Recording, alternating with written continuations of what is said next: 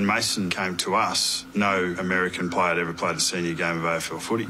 It's a one in whatever you want to call it, because no one had ever done it. Mason Cox, redshirt senior from Island Village, Texas. He's only played 6 minutes all year. I went to Oklahoma State University, so I started out playing basketball when I was a freshman. I'd never picked up a basketball in my life, really. We played at the rec center, and there was a GA at the women's team, and she asked, would you be interested in helping out? Pretty much called the Dream Team, and they played against the women's team and practiced other teams and played against them. I was kind of like, yeah, cool, like, what do I get out of it? And she goes, oh, we'll give you a free pair of shoes and maybe some kit. And I was like, sweet. The men's team saw me training with the women's team, and one of the coaches said, who's that massive dude who's playing with the women's team? Like, why don't we have someone like that? I was in way over my head, barely could make a layup, and I was just a body bag. We got a call. They wanted me to go to LA to try out for this thing called AFL, Aussie Rules Football, and we both looked at each other and was, what the hell is that? And it comes up and it's like AFL's biggest hits. Mitchell goes bang against Duray. Look out! I would just kind of look at him and laughing and going, is this really a sport? Well, I'd already accepted a 6-figure paying job at ExxonMobil, so I went to the tryouts. Everyone that was there was interested in myself. It became pretty serious pretty quickly. That week, I threw the cap in the air, I got the degree on stage, made my parents proud. A week later, I flew to Australia and my life changed. The whole concept of me coming to Australia was just to give me a showcase of what AFL was. Saw my first AFL game, sat next to a North Melbourne player. He explained to me, that's 6 points, that's a point. Hits the post, it's worth a point. They point the opposite direction whenever they really mean that way. And at the end of it, I remember he goes, okay, cool, so these are the teams that are interested in you. Here's the contracts. Let me know what you think. The international rookie's a whopping 211 centimetres, the same height as Aaron Sandilands. Looks quite exciting. I remember getting on the plane, and I thought, what have I just done?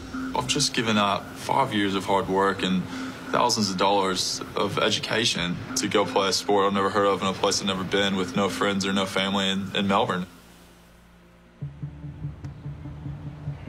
I stuck a footy in my hand, and I thought it was pretty much rugby ball. Like, I had no idea. The kangaroo skin and a Sharon is like the name of it, and I don't know. Like, it was all so foreign to me whenever I first started. His kicking was quite average. It was a crash course, essentially, of just what AFL was. Craig McRae and Anthony Rocker spent 2.5 months with me, and come around training the first day, it was sink or swim, really. We do this one drill, and you get a handball off to the coach, and of course, Box is the one who you're handballing to. Go to handball to him. And I just remember looking at it, and I looked back and going, okay, we've got a bit of work to do here. I like locked eyes for a second. I could just see in my mind, just, what if we recruited?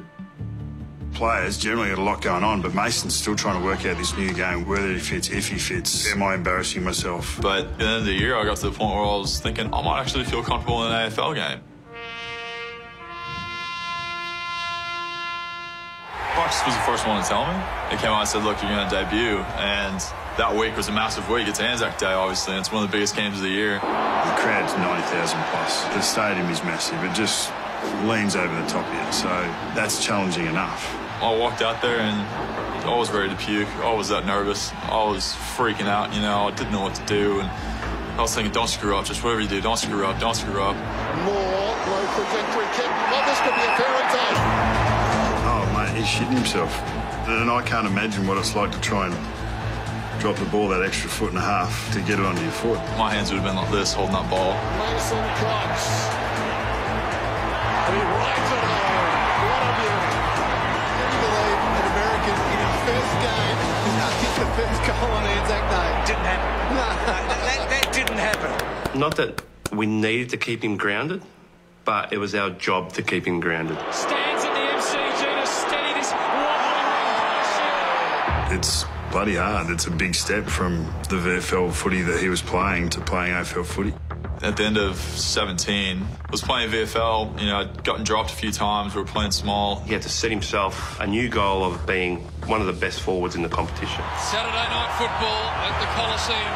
Comes through Cox, drops what he should have taken. Oh, he couldn't quite get at the big fella. Mason Cox here, guys. This was just off the ball. The worst game of my career, I can probably say that pretty comfortably. I don't think I had a single mark the whole game, and had maybe 6 touches or something and get suspended for the next week. Probably a low moment in my life, I'd say, of thinking, did I choose the right decision? Look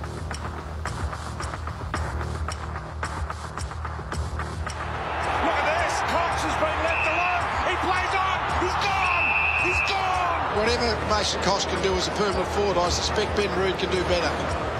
I said, you know what, this is a last-ditch effort to show them what you're worth, to show them you can do this as a job, this is your career that you want to do for the rest of your life. What a beast this Tiger has become on and off the field. 22 consecutive wins at the MCG. It's hard to get your head around it, to be honest. We'd played Richmond twice and been overrun twice through the year. This could be the biggest game that Mason Cox never gets a kick in. Prelim final MCG. Matt Stevick holds the ball aloft. Richmond take on Collingwood. It happened pretty early. Soccer off the ground, straight into the waiting arms of Talor. Cox is the biggest man there. It was in. It was clunk, clunk, clunk. Cox again. Oh, it's getting better. Okay. Okay. His hands are on, mate. They just stuck. Sets it up. Cox again. I cannot believe it. You've got to go back to Billy Graham at the MCG for an American to dominate like this. Can he guide it through? Yes, he can. 3 of the very best. A 211-centimetre Texan has just torn the MCG apart in the sport of duck in a preliminary final.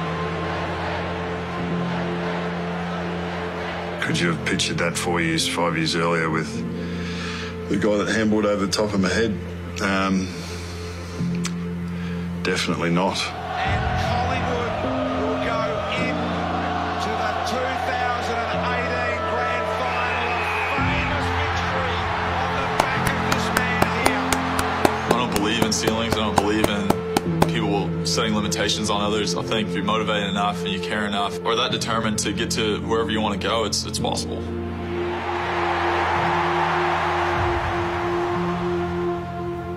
You can't write the script any better. Well, you could have. We could have won the grand final. Imagine that story. Time. He did a good job. Never stop believing.